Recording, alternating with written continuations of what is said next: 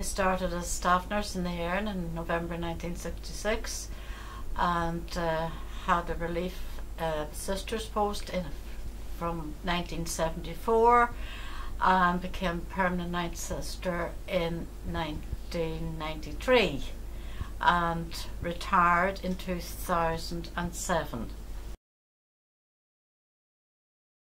I have very happy memories, especially when I was staff nurse in my younger days, and working with the ward orderlies meals on night duty was such a privilege, and the fun was very good.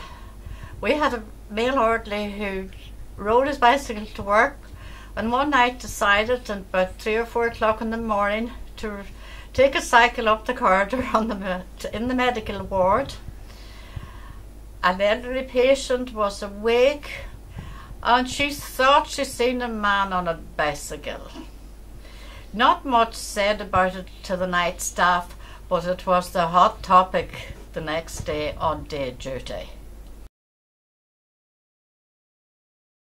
There's been a lot of topic about staff moving from their comfort zone here in the Erne Hospital.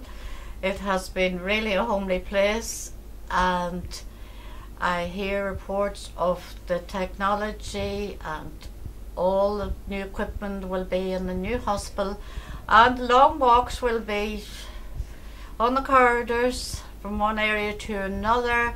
That would have suited in my night duty if I was still there, because I loved the walking on night duty, and the figure was much better than now.